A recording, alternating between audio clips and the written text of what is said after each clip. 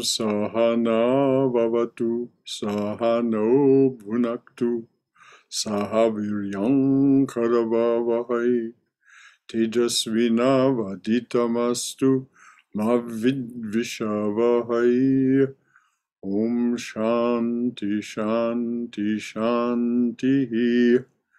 May the Divine Being look over us lovingly as a mother and father.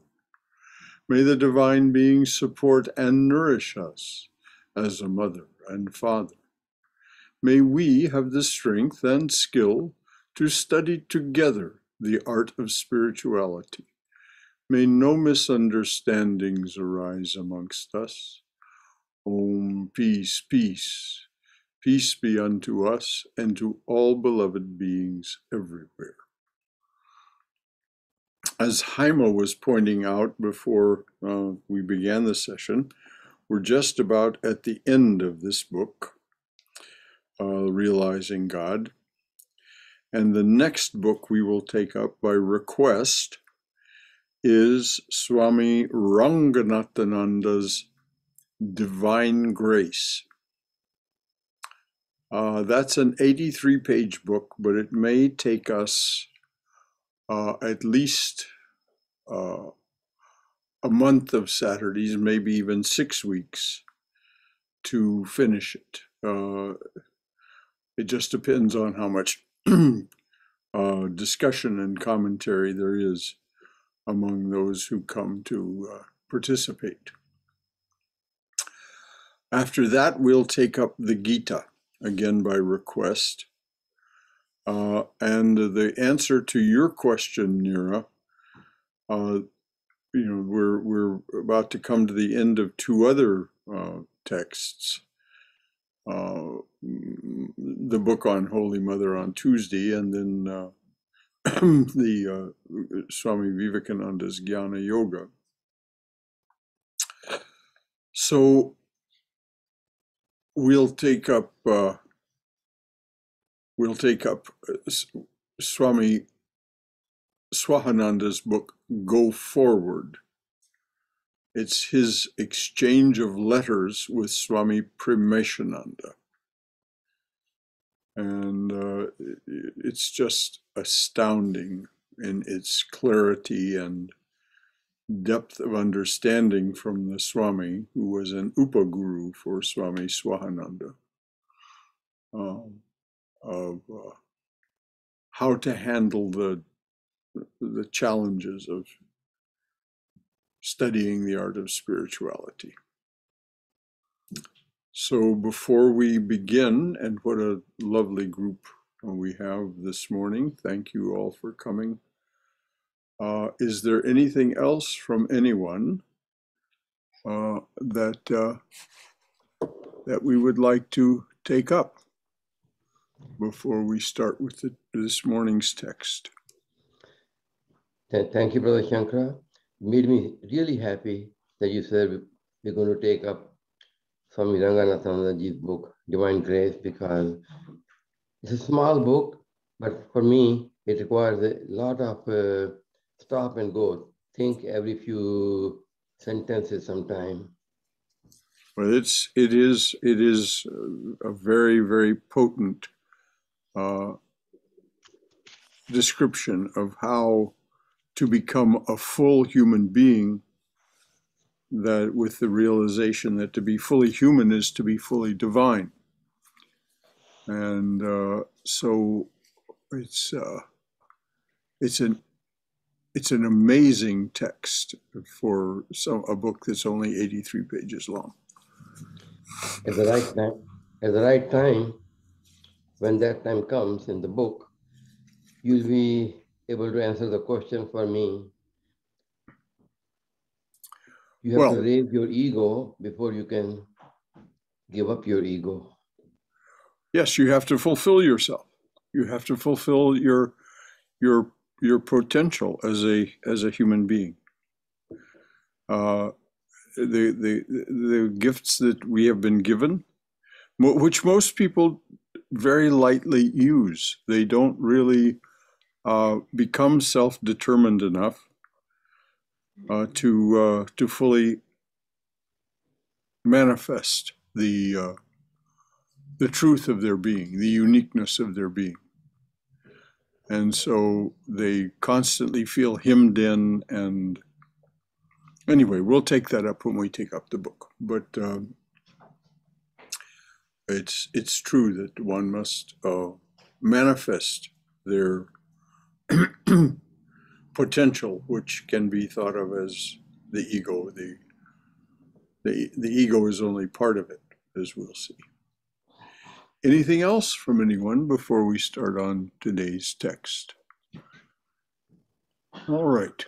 We are, of course, studying Swami Prabhavananda's collection of talks published as Realizing God. And we are coming to the end of the talk on silence. Any comments or questions about what we've read so far in this text? Okay. As you practice spiritual disciplines, the first understanding that comes is the isness of God. He is. I don't see him. I don't know him yet. But he is. This conviction comes, but only when we rend asunder this veil of ignorance. Now, the Swami didn't choose the words rend asunder casually. It is it seems to us to be a great act of purushakara, self-effort, to rend asunder this veil of ignorance. And it means turning within, turning away from the 5 organs of action and the 5 organs of perception, which keep us entranced with the changing, the ever-changing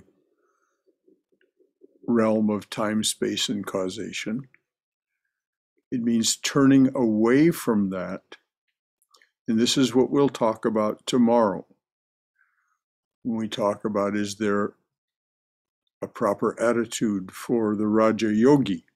Because Raja Yoga is the process of turning within. And it's only there that we can rend asunder this veil of ignorance, because the veil of ignorance is persistent because of our 5 organs of action and our 5 organs of perception. It isn't that there's anything wrong, it's just limited.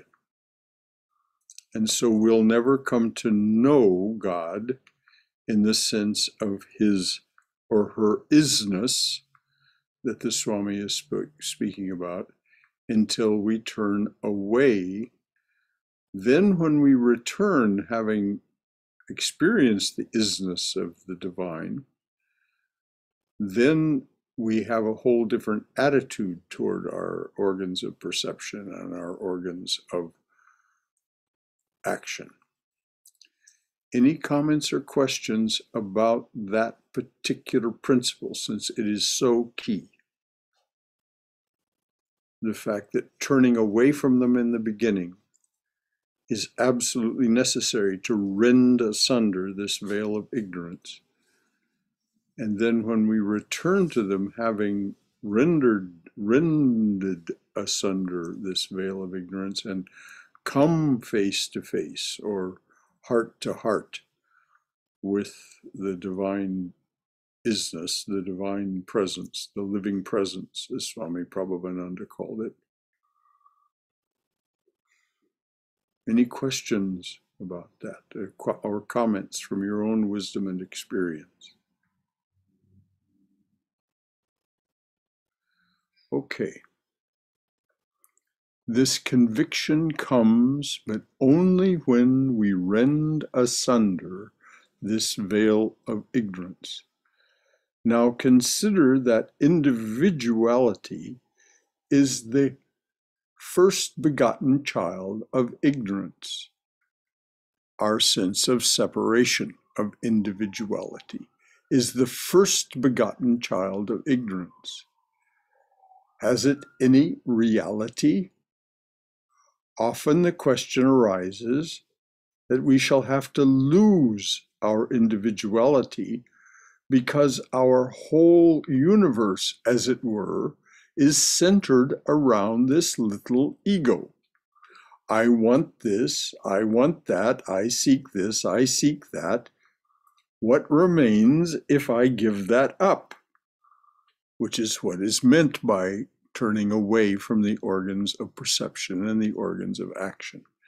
We stop, at least for that time being, wanting this and seeking that. We seek something other within. What remains if I give that up?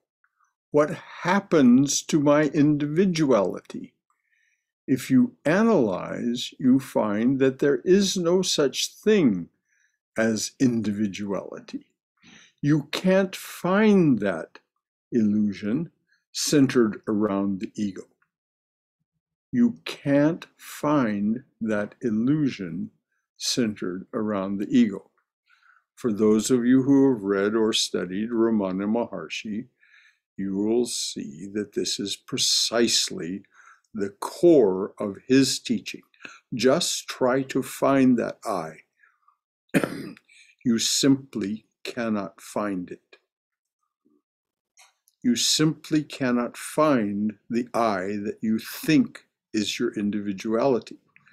Now, Swami Prabhavananda was asked about this giving up of individuality, and don't you lose everything, which was seen in one way a rather comical question to ask an illumined soul who had obviously done this, and here he sits in all his glory, all his wisdom, all of his humor and engaging personality.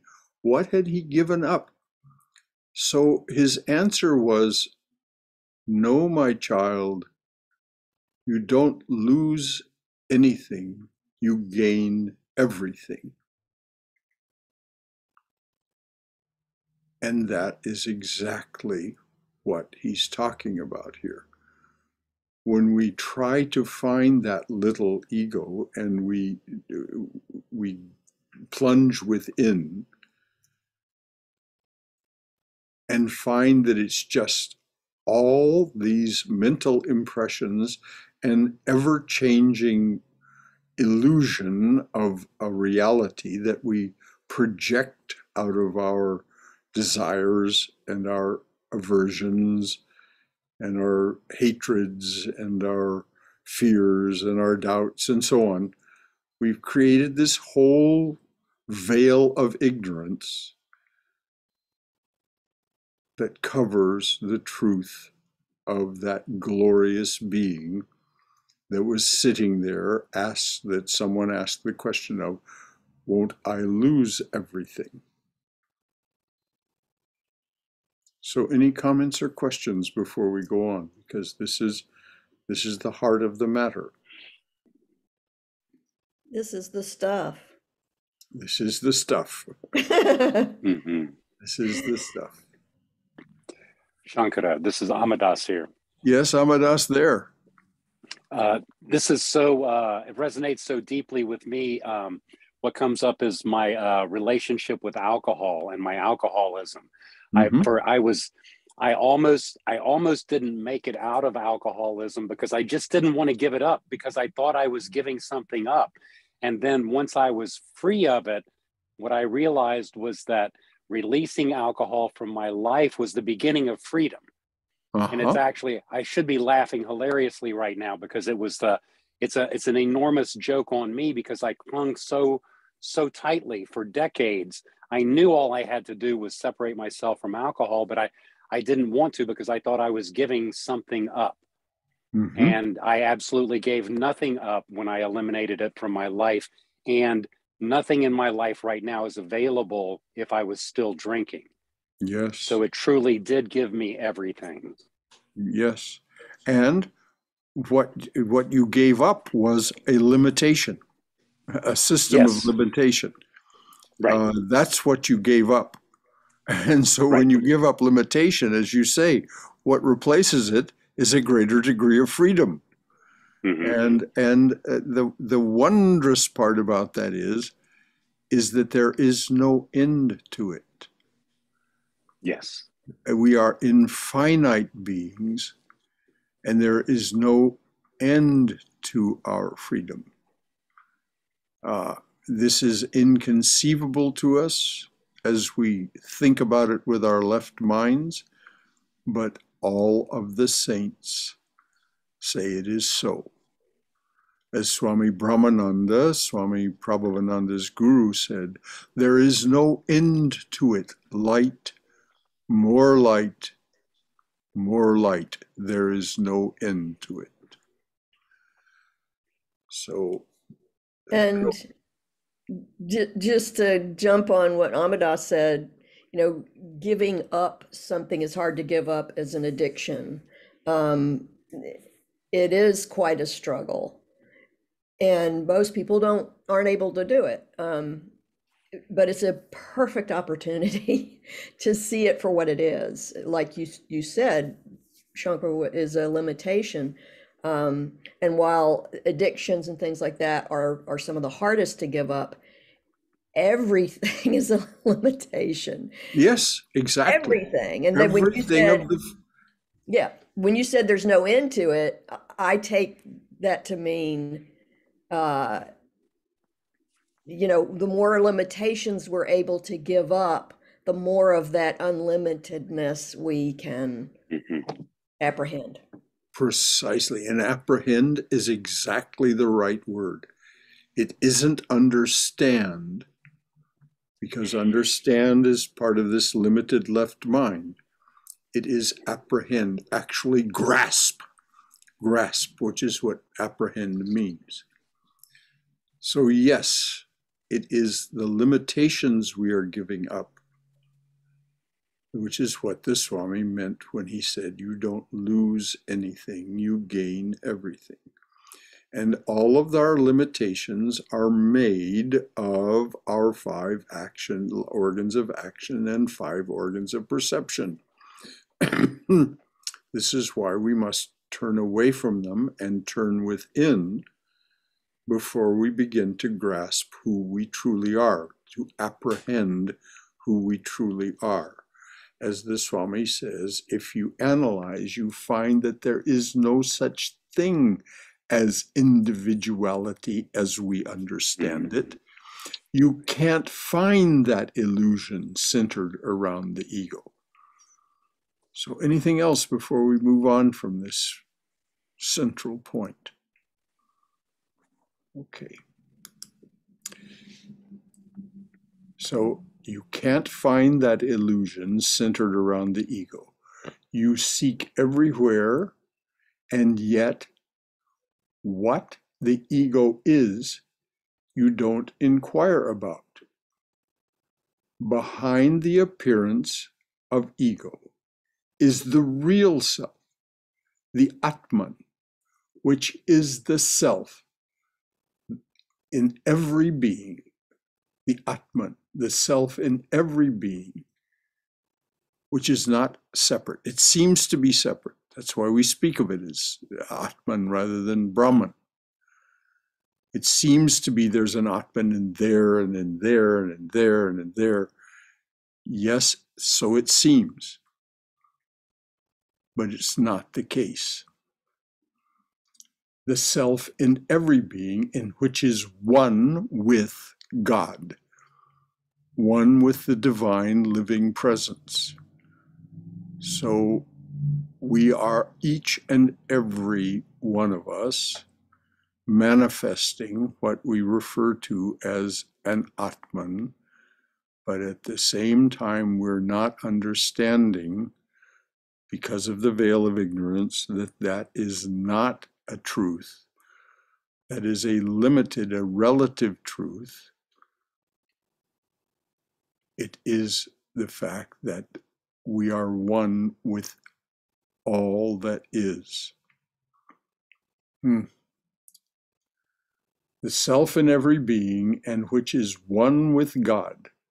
By this shadow of an ego, we are bound down.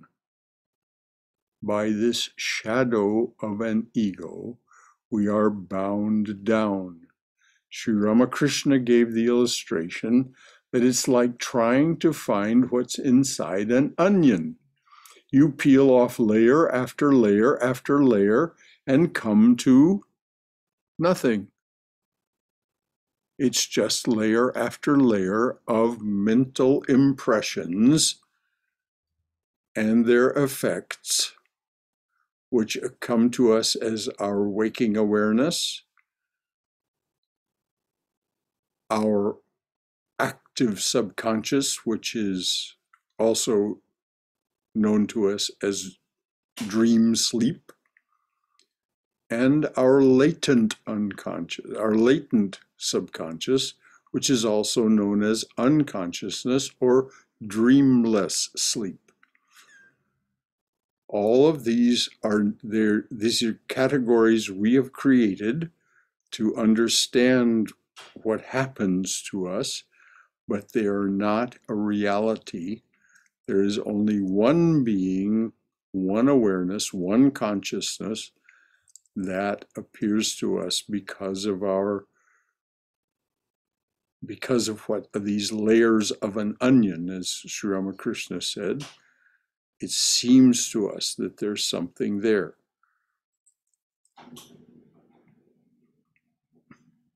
It's like trying to find what's inside an onion.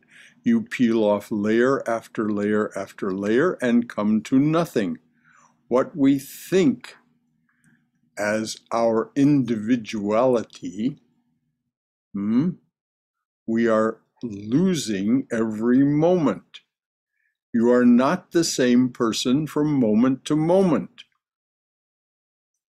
What we think, I think there's a word missing, what we think of as in our individuality, we are losing every moment. You are not the same person from moment to moment. Now, this is inconceivable for us to understand, but it's one of the central tenets of Buddhism. You are not the same person from moment to moment. We create the continuity by projection. We think we're the same person from moment to moment because that's what we want to think. We don't want the somewhat frightening idea that it's all changing every moment, including us. You are not the same person from moment to moment. Your character changes, your mind grows, your body changes. Everything that you have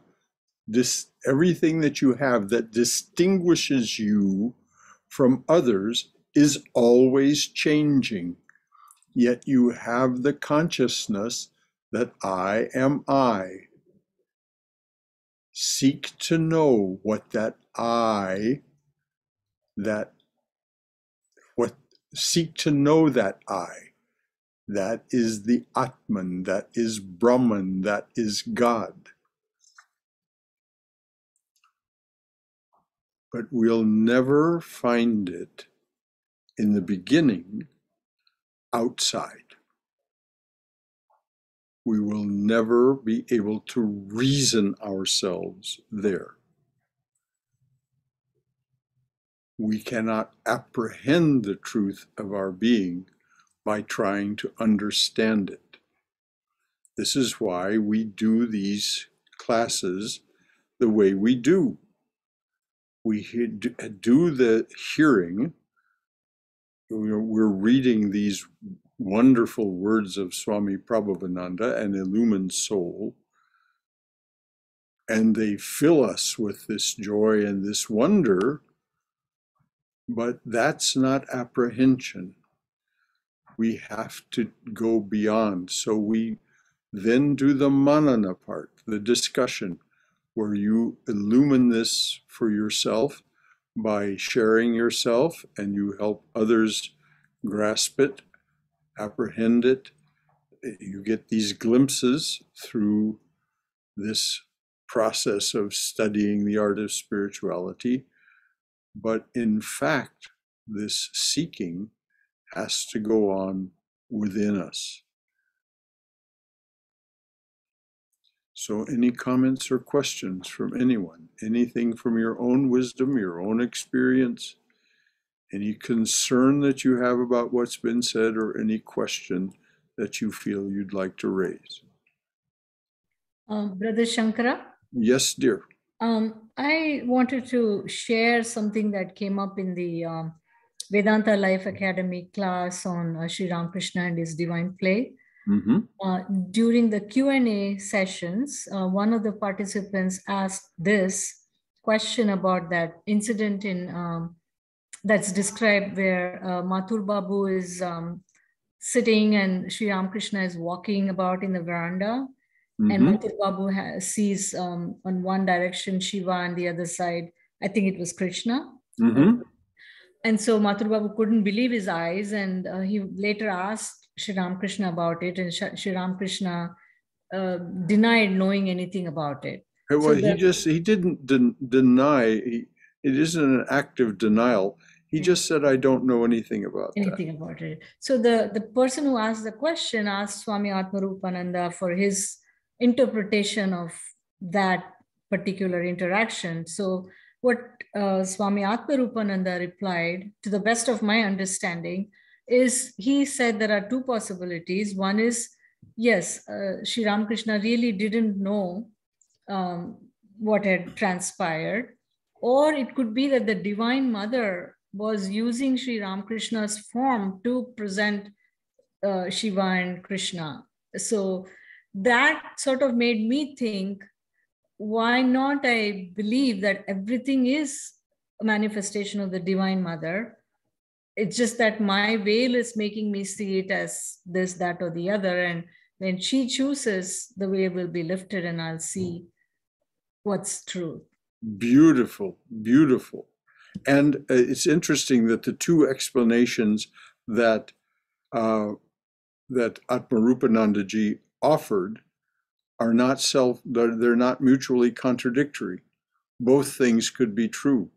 The personality of Sri Ramakrishna could know nothing about what the mother was doing at that moment with his appearance to Mathur Babu. Both could be true at once. Thank you for bringing that up. And and your apprehension of the fact that this is the divine reality, we just aren't seeing it as such. And the veil will be lifted, torn asunder, when Mother is convinced that we're ready to have it be so.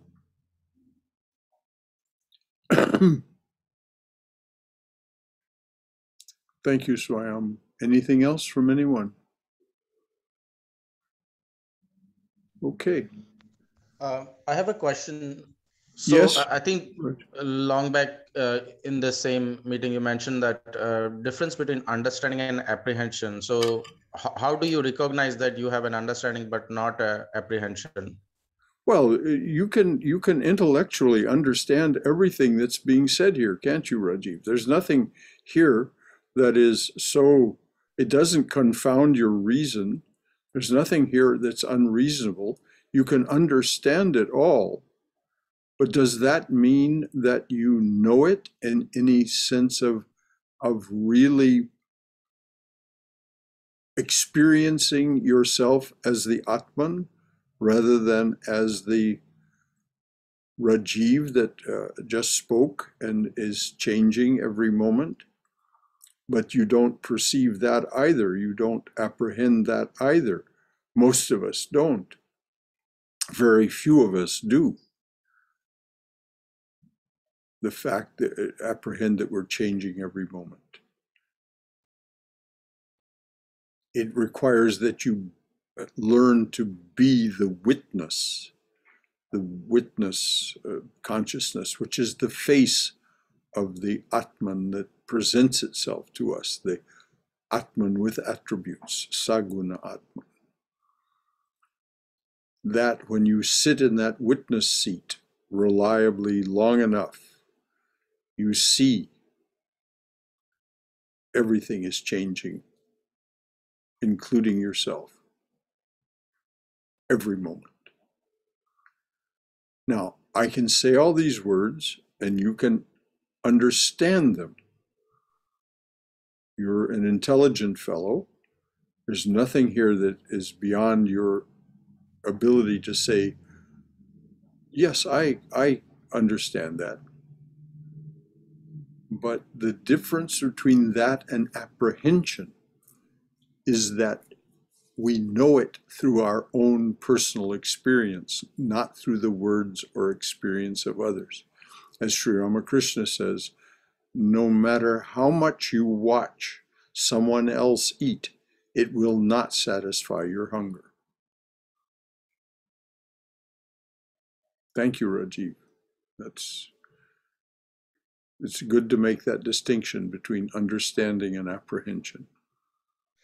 And is suffering something that breaks your shell so that you can have an opening to apprehension? Yes. Well, that is one of the reasons that Holy Mother says you come to see all suffering as a blessing, because it breaks the shell of your this continuity awareness that we project. That's the shell. That's how I understand the word shell that you just talked about. We project this shell of continuity, and we feel comfortable within that shell, so to speak, and then something breaks the shell. And there is the opportunity for apprehension. But as Winston Churchill pointed out, many people stumble over the truth and then many people stumble over the truth and then get up and walk on as if nothing had happened. So when we have these momentary apprehensions, the slang parlance for this is, the slang way of saying it is, it's a wake-up call. Wake up, wake up. Something, it's not the way you think it is. It's not the way you projected it to be. Thank you, Rajiv. Anything else from anyone? Brother Shankara? Yes? Two thoughts. One, the difference between understanding and apprehension or apprehending, I believe it is very well explained by what you said earlier, quoting Swami Swahananda ji. The true test of spirituality is the change in behavior. Yes. And second, that when the change in behavior comes, I would not know it myself, others would perceive it. Well, sometimes we know it ourselves because it's come from the root of apprehension. And we see things have changed. You may not see it as something you decided to do, but it is because of your apprehension of something that it motivated the change. Thank you for recalling that, BJ. Thank yes, you. As Swami Swahananda said, the only true measure, the only true test of spiritual growth is change in behavior. The only true measure of your spiritual experience is that it results in a change in behavior. Otherwise, as he so often said, oh, that's a nice gift. You had some experience. And he would say, talk to me about it again in 3 months. Because if it was really profound, you will remember it in 3 months, and it will have resulted in some change in behavior.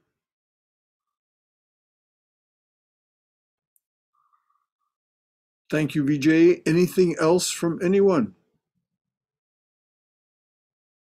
Okay. Shankaraji. Yes, Bala.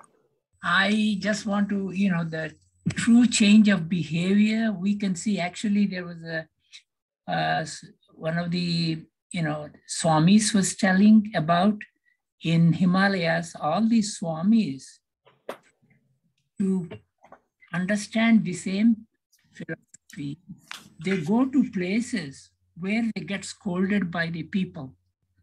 In other words, they are trying to see, because the Bhagavad Gita says, at the level of the body, we have to look at the samatvam between the heat and cold. But at the level of the emotions, it is joy and sorrow. And at the level of the intellect, this is the respect and irrespect of all these things. We have to learn how to behave equal with all those things. And for that reason, some of these Swamis in Himalayas, they go to places where they get scolded. And then they see their reaction in themselves. Mm-hmm. I think that is the best method to estimate our own, spirituality, how we are behaving for the world, we are facing. Exactly. Exactly. How we are behaving for the world we are facing. It reminds me of a story about the Desert Fathers. The Desert Fathers lived in solitude. They were called the Desert Fathers because they separated themselves, lived in solitude, and did their spiritual practices. There were the Desert Fathers and the Desert Mothers. They both lived this way. But they didn't meet together much at all. But there was a meeting of the Desert Fathers, and there was among them one that was senior. I've forgotten his name, and everyone spoke about their experiences. This is what the meeting was in part for. And this one young man came and talked about how much he'd gained, how much he'd wrestled with the devil and done this and done that in his solitude. And he was really very expansive about how much he had grown. And at the end of his presentation, the head of the Desert Fathers said, "Yes, my dear young man, you can gain everything in solitude except character." And so this, as Balakrishna pointed out, is what these Swamis are doing when they go to those places where they get scolded. They are seeing what their character is, and how, as Balakrishna pointed out, how they react to the scolding, to the criticism. And each one of us has the opportunity from time to time to discover that. So thank you, Bala. That was very apropos, right on point. Brother Shankara? Yes, dear. Speaking of, each of us has that opportunity to look within oneself, and yet how hard it is for us to stop in the moment and look within oneself. Well, this is why the practice of contemplation, concentration, and meditation, the practice of those three things, is encouraged, because out of that develops this witness awareness, this witness of being able to watch the mind and the emotions, watch the body-mind complex, and watch the changes in the body-mind complex is called the chitta, the mind stuff.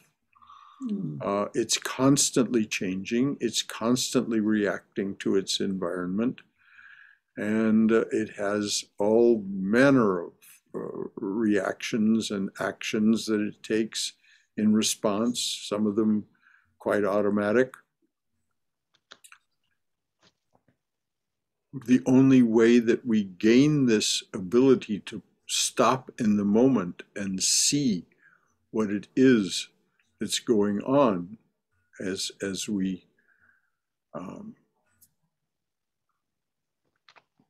experience something like criticism or praise, and see how we're reacting to it. And this is only developed through the process of turning within in contemplation, concentration, and meditation. Thank you, Vijay. Yes, it is hard as we're barreling along, creating our universe out of our past mental impressions and our knowledge of name and form, for us to recognize in the moment our own responses. Because we'll react to those responses and go on creating. This is one of the things that is what Sri Ramakrishna and Vivekananda stress so much. It is not that, of course, you need to develop that spirituality, but it is the manifestation of the spirituality. That is where that we have to realize is the same Atma we are looking at everybody. And whether we get the respect or disrespect or whatever it is, we just have to learn to let it go, thinking it is nothing but Bhagavan who is saying those things. Yes. In Song of the Sannyasin, Swami Vivekananda puts it this way: praiser praised, blamer blamed are one. Praiser praised, blamer blamed are one. It is only, as you said, Bhagavan, the one that is speaking. And it's when we understand what a privilege it is to participate in this at all, this study of spirituality and this opening out into less and less limitation, then we respond with reverence and awe and gratitude. What a privilege it is to be here this morning, to do this together. So rare, so rare, so rare.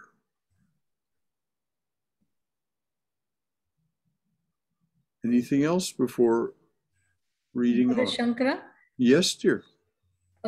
Before you spoke, I was just going to mention that I have often drawn upon these lines from Swami Vivekananda, where praise or praise, blame or blamed are one, when I have felt agitated because somebody said something. So thank you. And I picked up the book, and if it's okay, I would like to read that line, the whole of that particular.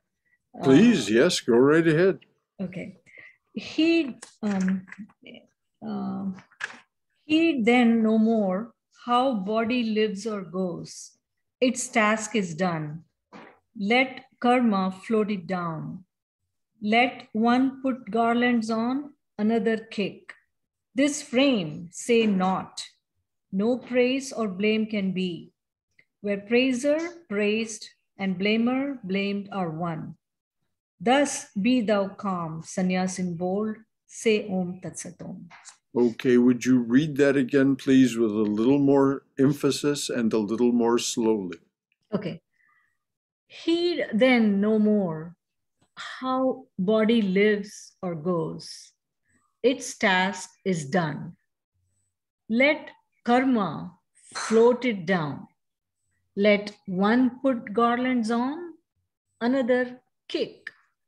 This frame say not, no praise or blame can be, where praiser praised and blamer blamed are one. Thus be thou calm, sannyas in bold, say Om Tat Sat Om.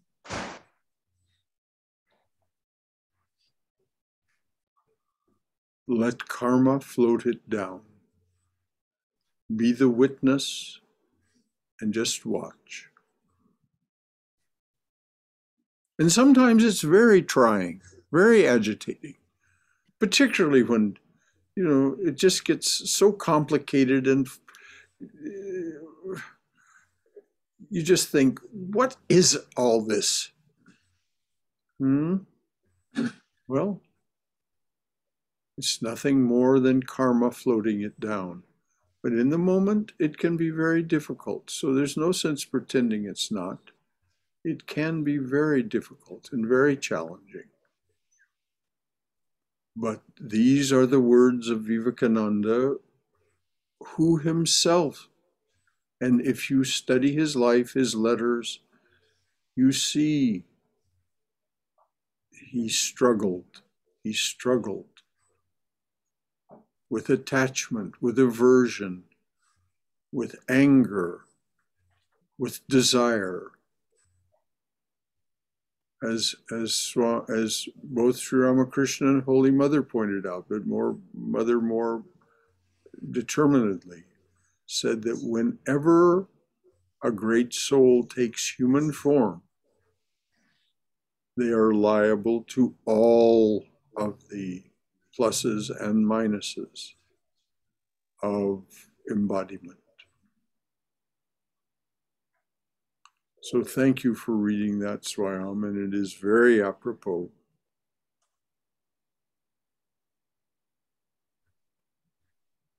Actually, But when we experience something different than what the Swami said,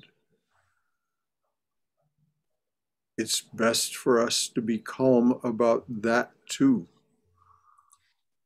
And simply sit in the witness seat and say, these are the fruits of ignorance, not my ignorance. You don't have any ignorance any more than you have an ego.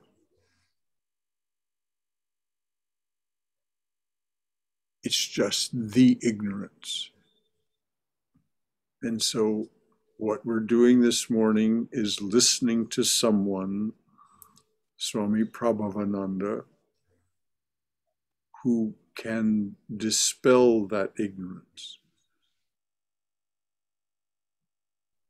Okay. Brother Shankara, Yes, dear. I hope I'm not interrupting your thought. No, that's fine. Two questions.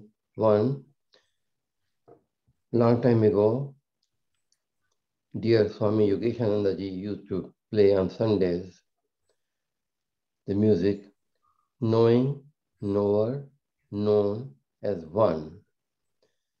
And on that, my question is, I see two interpretations of it, and you can tell me which one is right. One, that everything is one, knowing meaning knowledge. Knowing, knower, known, all three of them are one. The second interpretation I have is knowing that knower and known are one.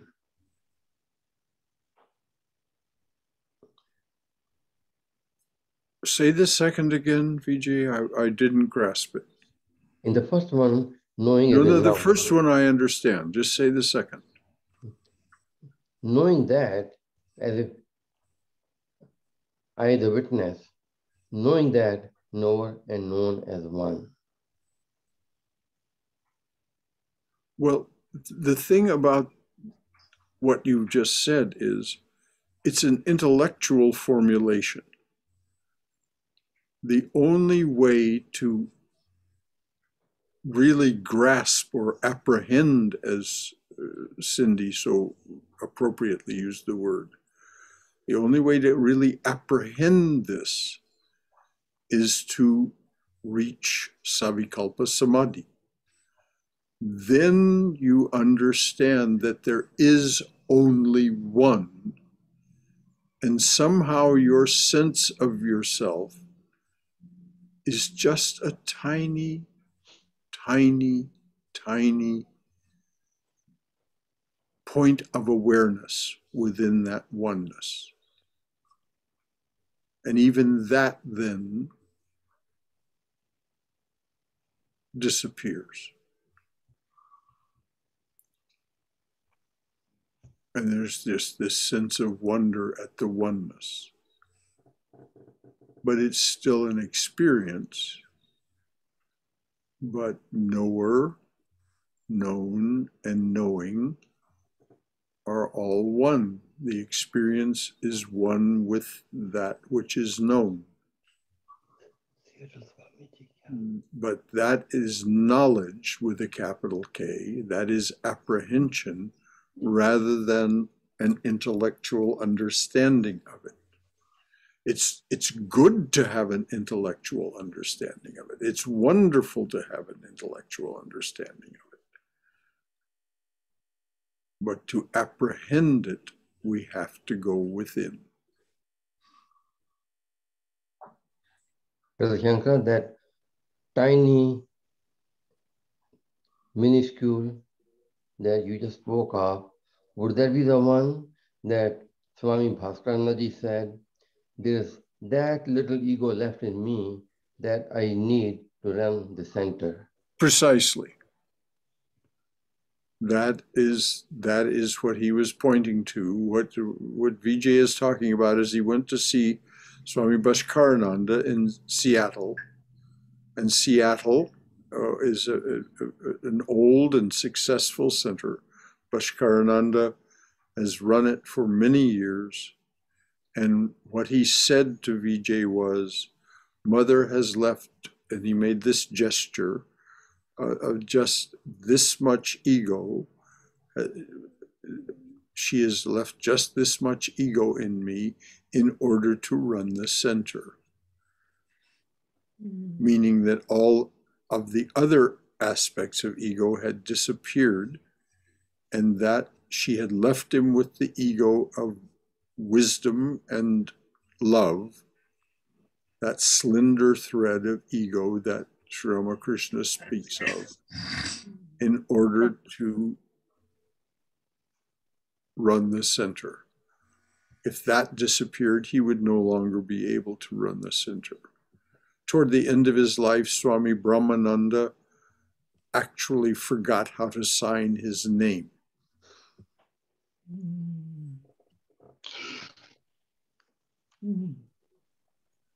So he would go in and out of having that slender thread of ego. He would anyway, just that. So yes, that's exactly what Swami Bhaskarananda meant. I have a question in terms of checking the ego. I have, over a period of time, grown into the habit of silently within myself checking, asking myself, is what happened, reflecting my ego. And a case in point, a very subtle one, recently only, from last week, I happened to get an email from a very respected, learned professor in Hindi from India, asking for my welfare. I felt very moved And my immediate response was to reply immediately.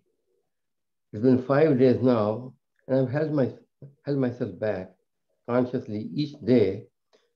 I'm just savoring that feeling, thinking that if I reply to her, I'll be losing that joy as if. And I'm asking myself, is that my ego that's holding me Well, back? you identify it however you care to, VJ. You know, what is it that enjoys? There's only one enjoyer, but you keep holding on to it as if it's yours. You say, I've deliberately held back for 5 days, and that's not wrong or bad or anything of that kind. It's just that, you know, the enjoyment was in the moment. Now you're just holding to that enjoyment. But the enjoyer has moved way past that. So you're feeling gratified that someone of such stature all the things that we can think about. Nothing bad or wrong. It's just you will be freer, you'll be less limited if you simply reply and move on, if that's the content of your question. It is. Thank you. That helps.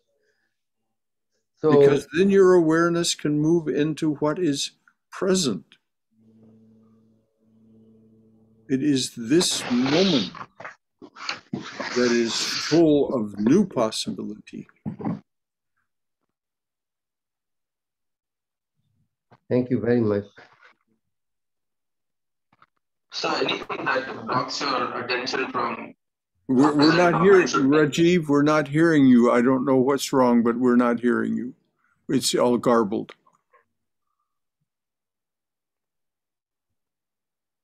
So can you, there we go. Now we can hear you. So anything that is blocking your attention from the present moment, like anything that disturbs you, or it could be joy, or it could be sadness, or it could be anger, whatever it is, but not joy, but it could be like pleasure, it could be sadness, whatever. Like sometimes you keep on ruminating on old stuff and getting happy. So that is also a distraction, and we should avoid that, right? If you want to become free. If you want to become free, you will avoid it. Should, I don't know about should. Shoulda, woulda, coulda? No. It just depends on what your wishes are, what your priority is. If you wish to experience the fullness of the present moment, you will do your best not to dwell in the past or project yourself into the future. There is so much richness in the present moment, but as you said, we distract ourselves from that by ruminating. You use that word very appropriately, ruminating. In other words, like a cow chewing its cud for the third time. That's fine for a cow. It's required for its digestion. For the mind, it is just simply a limitation. So, but when we find ourselves doing it, what is to be done? Simply recollect the truth that which I'm ruminating on is no longer present. Something else is present in this moment. What is it? That is a less limited and more free way to be. And there's more power in it to fully be what is appropriate, auspicious in the present moment. As long as we're dwelling in the past or projecting into the future, we're avoiding the possibilities of the present moment. That crouching, pregnant moment. Thank you for bringing that out, Rajiv. And speaking of... Thank you, Brother Shankara, for a beautiful clarification and awareness. Yes. Brahmadas, you had something? Yes, you were talking about ruminating on the shoulda, woulda, couldas, and we all struggle with that. But I find here that the Swami Prabhavananda himself struggled with that. I see at the bottom of page 448, he says, "This is one of the first vows we take. I will not brood over my past mistakes when I go to meditate. When I go to think of God, I'll think myself pure, free, divine." So even these God-realized masters struggled with that. We're not the only ones. Oh, of course not. If you want to know more about that, just read the last 2 chapters of Crest Jewel of Discrimination. As long as we're embodied, we're dealing with the karma that brought us here. And so, yes, that embodiment, the 5 organs of action, the 5 organs of perception, as long as they are present to us, they have their effect.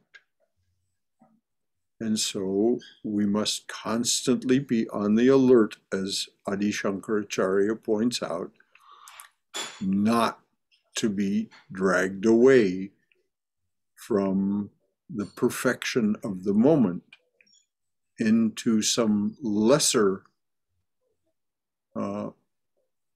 representation of reality, some more relative reality than the full reality of the realized soul. Very well said and very well noted, Brahmadas. So, Brother Shankara, it's a matter of degree, like you said, even the realized souls or the embodied souls. But for us ordinary householders and unrealized souls, it's a matter of degree, to which. Yes, but you can meet that degree with the fierceness of a lion and the simplicity of a child, which is what we'll talk about tomorrow. Oh. Those are the components of Shraddha. Courage and the simple faith of a child with its hand in its parent's grasp. Not grasping its parent's hand, its hand in its parent's grasp. We do not need to be victim to anything.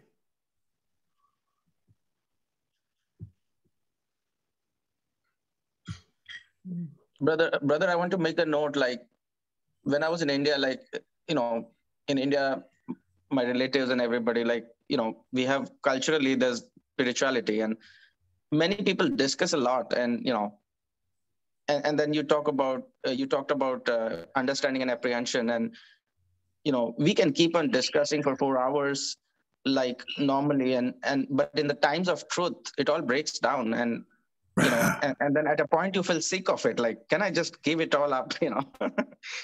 Well, ultimately we do give it all up, but not in a negative sense. As Swami Yogatmananda pointed out one time when he came to speak here, when you get on an airplane and you have an assigned seat, you go to that seat, you sit in that seat, and for the duration of the flight, that is your seat. When you arrive at your destination, you don't say, "Oh, I want to take my seat with me. I'm going to miss my seat." No, you get up and leave your seat. And so this is the way we need to be with our experiences. That was then, this is now. What does that have to do with now? Most of the time we'll find it has nothing to do with now, and is simply limiting and interfering with our ability to apprehend the moment. So yes, intellectual discussion, all that business we can but that doesn't mean that as a congregation studying the art of spirituality together, that we shouldn't have these discussions. Yeah, I meant not as under the the influence of a teacher or guru or guide and like satsang, but sometimes we can take these things and make a materialism out of it. I don't know. Oh yes, you're absolutely right. We make that our. This is why Sri Ramakrishna says in the Gita, these people that come to him and they can talk for hours about the scriptures, and at the same time he says, I can see who you are. You're attached to woman and gold. He was speaking to men. You're attached to woman and gold. You must, all of that you've been saying to me, you must assimilate this. You must assimilate this. What does assimilate mean? Assimilate means digest and make it part of your very being. There are people who wear their scholarship like a great, in the Beatles song, with newspapers stapled to their chest. Everything about all these stories about me that were in the newspapers.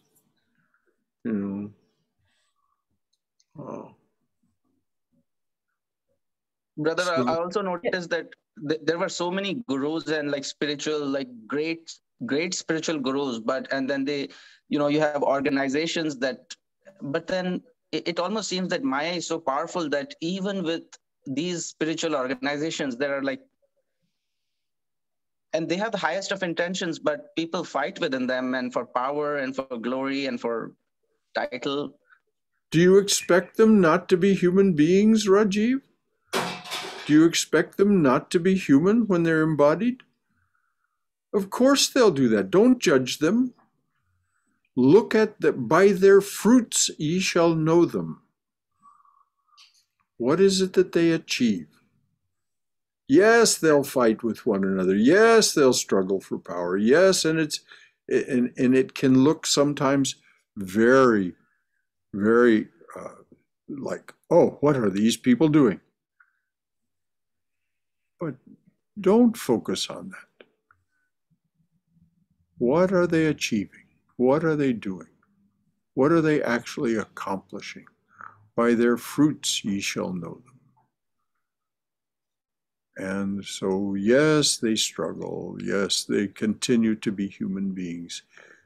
Most of them, even in these organizations, and though they have been part of these organizations, they may have been swamis, whatever, they're not yet illumined. They're not even struggling the struggles of the illumined. They're struggling the same struggles we are, at a different level perhaps. As Neera pointed out earlier, it's a spectrum. But beware of judgment. Try and observe, what is it that they've achieved with all of their, whatever it is that that's going on behind the scenes. What are they achieving? Does that make sense to you, Rajiv? Yes. Okay. Brother Shankara? Yes, dear. I think, persistence in the spiritual path will hopefully help us give it all up from a position of strength rather than a position of weakness. Amen, sister. Exactly. From a position of strength. It's like Yogatmananda said, when the plane lands and you get up from the seat, you go on about your business and you leave that seat behind. Not, out of, oh, well, I have to leave my seat now. No, you have something else to do. So you go and you leave that seat, and that's no longer your seat. It becomes somebody else's seat on the next flight. I was that's thinking, where the metaphor breaks down, of course. I was thinking about this morning, this idea of things not being ours, about how, that this house I live in, which I really enjoy quite a bit, it's not mine. It's on loan for a while. And the land is not mine. There's a piece of paper somewhere that says it is, but it's not. And I think one of the sticky things that we humans have is this, this is mine. I worked for it. This is mine and it's not yours. You can't have it. That causes all the problems in the world, really. Very much so. Yes, dear, you're right. And if you, all we have to do is contemplate death. If you go back to the talks that were given about Don Juan Matus, the great Yaqui teacher out of the Toltec tradition, he said, just imagine that death is a bird sitting on your left shoulder, a big, powerful bird sitting on your left shoulder, and you never know when it's going to peck you in the head, and this experience of being who you think you are will end. Then see how much you have this sense of it's mine. Because the moment that bird acts, that great bird of death acts, everything you thought was yours is gone. The only thing that remains are the mental impressions, and even those aren't yours. They simply belong to the subtle body that, if it is the auspicious thing to do, will take another body, and those mental impressions will become the prarabdha karma of that new body. But there won't be any house or car or wealth or family. All that's gone. So this I, me, mine attitude is just another limitation, just another way of rendering ourselves limited, rather than saying, no, the universe, if anything is mine at all, it is all of being. I am one with it, it is mine, and I am its. I am thine, and thou art mine. Away from the I, me, mine to thou, thou, thou and thou alone. Understanding that this little point of awareness is somehow part of that thou. Brother Shankara? Yes. This beautiful example or quotation that you just said about the huge bird sitting on the left shoulder. Who is that by? This is Don Juan Matus. If you go back to the talks that were given on the book Journey to Ixtlan, Ixtlan, Journey to Ixtlan, it's the recording of the experience of Carlos Castaneda, a PhD candidate at the University of California, Los Angeles, who encountered this yaqui brujo. Brujo doesn't translate any more than yogi does. It's often translated as sorcerer, but that's just foolishness. It's a man of knowledge, a human being of knowledge, capital K, and the manifestation of his knowledge.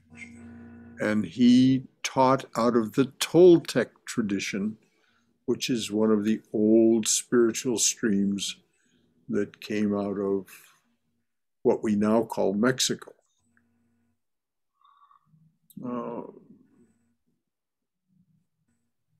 Don Juan Matus was born into the Yaqui Indian tribe, clan, people, and he lived both in the United States and in Arizona and in northern Mexico.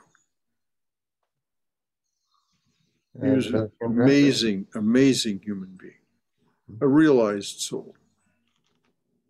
Thank you very much. And by any chance, do we happen to have this book around in the center?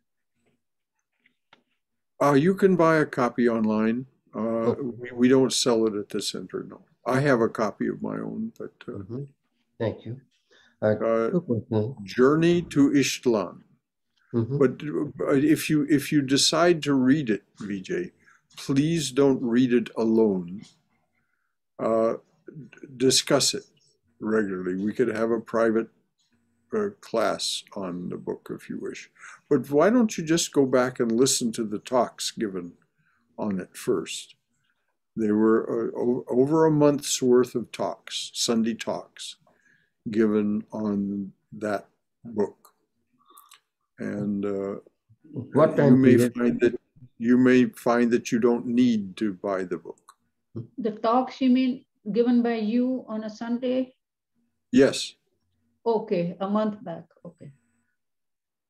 You'll find them in the archive. Okay. Thank you.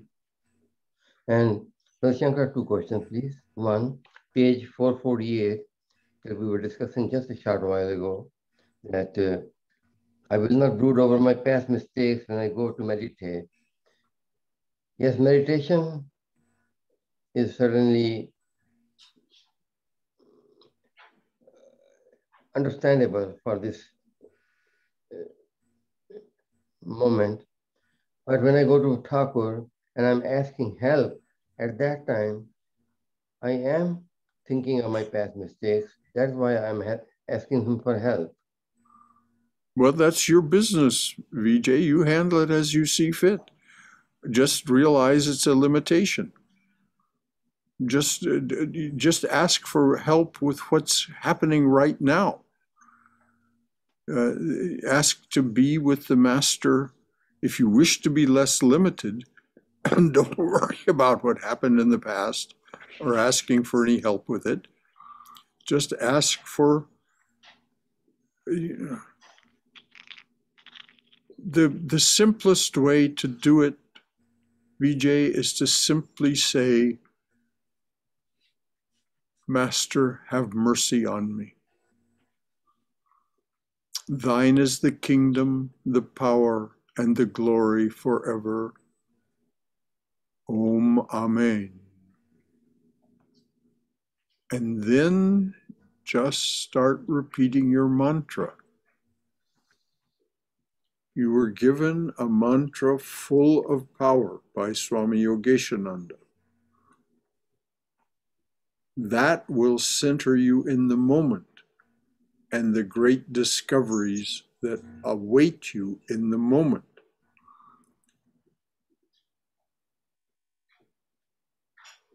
That's my instruction. Thank you. My second question was, a while ago when I mentioned to you that I'm savoring that special feeling that I had upon hearing from this person, this writer. Is that an ego too? My tendency to savor? Dear heart, you define it as you see fit. It's an attachment. It's an attachment to something that happened. You define it as you see fit. The Swami just got through saying in what we read that you have no ego. There is no such thing as your ego. But we have this ignorance that is formed of attachment and aversion and hatred and shame and pride and all of the 8 fetters. There is no ego. He even quoted Sri Ramakrishna as saying, you try to find the ego, it's like peeling the onion. You peel it and peel it and peel it and peel it to find out where the onion is, and there is none. It's you simply peel it till there's nothing left. Those peelings are our mental impressions, are samskaras and vasanas that as long as we attend to them, they will continue to be present to us. As long as we give them our attention, they will continue to flourish. If we deny them that attention, these attachments, aversions, hatreds, all of these samskaras, mental impressions, if we deny them our attention and focus it instead on something higher, then they wither. Ultimately, they become dormant. And when realization is achieved before or at death, then they are extinguished. They become, as it's written about by Adi Shankaracharya, they become ashes, lifeless, unable to propagate. Thank you. Brother Shankara? Yes, dear. Cindy's comments about, the house not being hers or ours brought to my mind this joke that I think I heard in one of Swami Sarvapriyananda's lectures. So this very successful, famous scientist dies, and then he goes to heaven or wherever, meets with God. And before deciding where to place him, God is asking him, okay, so what did you do? So the scientist goes, oh, I was so successful, and I had this laboratory where I had all these things and gadgets, and I manufactured a whole human being. So the God says, oh, wow, you did. Tell me how. So the scientist starts by saying, oh, first I mix these 5 elements. And God says, okay, stop right there. You first learn to manufacture those 5 elements and then come back. Right. Exactly. Yeah. I've heard the same joke where say, I could make a better universe, starting with this world, and God says, how will you do that? Well, first I'll need some dirt, and God says, get your own dirt.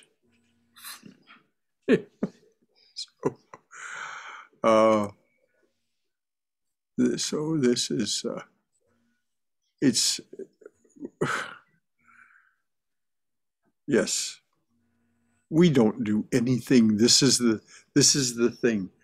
We are at play as at being and creating and doing and sharing.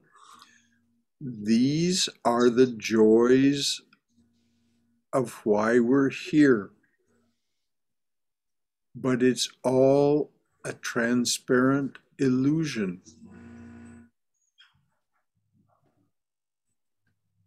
And at some point, for whatever reason, you say, well, enough. There must be more. This feels limited. I feel an ache for something more. What is that something more? And the Swami said, that is the Atman. That is Brahman. That is God. That is what you're aching for. That lost knowledge that that is what is true. Not this player in time, space, and causation. Not that there's anything wrong in it. There's absolutely nothing wrong in it, unless you're harmful to others. And even that, from one perspective, is not wrong. You just become the messenger for their karma. But that's a whole other conversation, and really not a very fruitful one. So the idea is to recollect who you truly are. And the Swami has said, you're not that ego. You can't find that ego. There is no such thing as your ego. You're manufacturing it out of your knowledge of name and form and your past experiences and your expectations of future experiences. You're creating this sense of individuality and separateness out of all that. It's I, me, mine. My experiences, my gunas, my this, my that, my the other thing. Well, so it seems. But, as the Swami says, seek to know that I. That is the Atman, that is Brahman, that is God. When the great sage Udalaka in the Chandogya Upanishad says to his son, Tat Tvam Asi, that thou art. It became one of the four great sayings of the Upanishads, the Mahavakyas, that thou art. And you will know it or not know it as pleases yourself. And there's no compulsion to know it. There is no should, there is no dogma. There is the announced purpose of human life as given to us by Vivekananda. Each soul, each saguna atman, each apparent human being, each soul is potentially divine. It is potentially that full nirguna atman. The purpose of human life is to manifest that divinity. Do this through work or worship or psychic control or philosophy, one or more or all of these, and be free. Everything else, and he goes through the list, everything else is a secondary detail. We can hypnotize ourselves with the details, or we can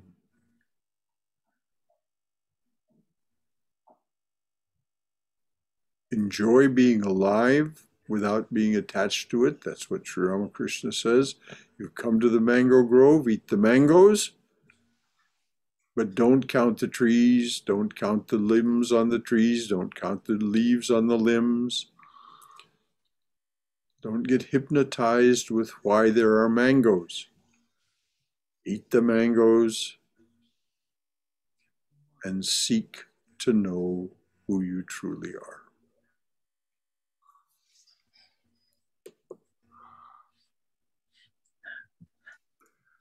Well, my goodness, it's 1:30. It's really 1:30? All right, dears. I had no idea it was so late. We can pick this up with our Holy Mother used to say next week. Any final thoughts or concerns or anything to share from any of you? Hari Om Shankaraji. The only thing that comes to my mind is what Sridharananda says, divinize everything, any act, any thought, any experience, divinize it 24/7. Exactly, Balakrishna. If we just say, take both my vice and virtue. Yes. Yes. Divinize your life. This is what he said. And his formula for that is we start with the idea I am, which is manifestly the case in relative reality of time, space, and causation. Who can deny? I am. At a certain point, we come to the conclusion that I am, but there is something beyond, something much bigger than myself. And so we come to I and thou. And then we see, oh, that thou is primary, that thou is consciousness, and out of that consciousness is my awareness. So it becomes, instead of thou and I, it becomes, instead of I and thou, it becomes thou and I in their relative statures. And finally, one grasps, one apprehends that there is only thou.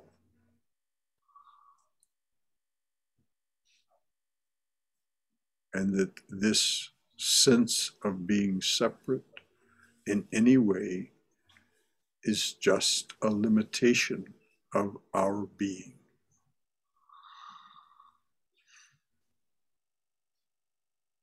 Should you hurry, as pleases yourself? There is no should.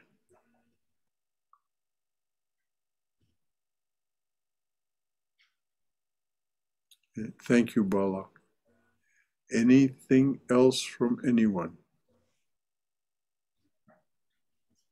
All right, dears. This has been, as always, a joy. Om Asato Ma Satkamaya Tamaso Ma Jyotirgamaya Mrityorma Amrutangamaya Abir Moiti. Keeping in mind that this is a prayer, the prayer says in English, O dearly beloved Lord, lead us, take me by the hand and lead me from this realm of noisy confusion and delusion to thine abode of serenity, silence, and clarity. Lead us, lead me from darkness and ignorance to the brilliance of thy wisdom and love. Lead us, lead me from death to immortality. Light us, light me, through and through with thy everlasting, shining presence. Om Hari Om Tat Sat. Om, dearly beloved, make it so. Shanti, Shanti, Shanti, peace, peace, peace be unto us and to all beings everywhere. Jai Shri Guru Maharaj Ji ki Jai, Durga, Durga, Durga. May we be safe. May we be healthy. May we be cheerful. May we have peace of mind.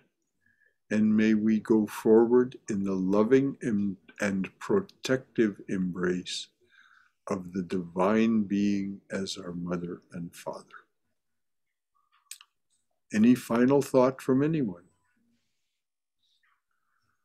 All right, until tomorrow morning, for those of you who choose to join us, the talk will be about what attitude is appropriate for the Raja Yogi. December is a month to talk about Raja Yoga. But two other things will happen this month besides me chattering away at you. First is the week after next, on December 12th, we will have Sister Eleanor Francis, an Episcopalian nun and an amazing woman. There'll be a little biography of her in next week's newsletter. An Episcopalian nun, and on December 12th, she will speak to us about Saint Teresa of Avila. She's made a deep study of Saint Teresa, and I can guarantee you it will be an awesome talk.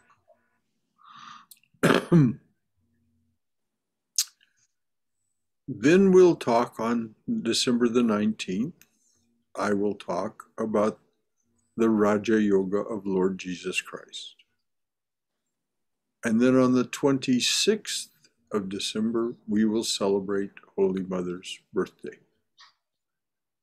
Sri Sharada Devi's birthday. It comes on the 26th of December this year. I'm hoping, though I have not established it for a fact yet, that Aditya Chaturvedi will be able to do our puja, and that we'll be able to Zoom it from the shrine as we have done before. All that remains to be established, but you'll hear about it in the newsletter and on the website and so on.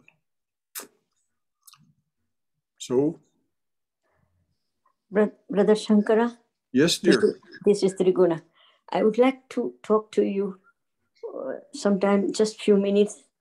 Well, why don't you call me right after the talk? Okay, I'll do that. Thank you. You have my cell phone number, yes? Yes, I do. Okay, well, right now, or just after sure. we finish, why don't you call me? Sure. Thank you. Yeah. Okay. Thank you. Until next time, everyone.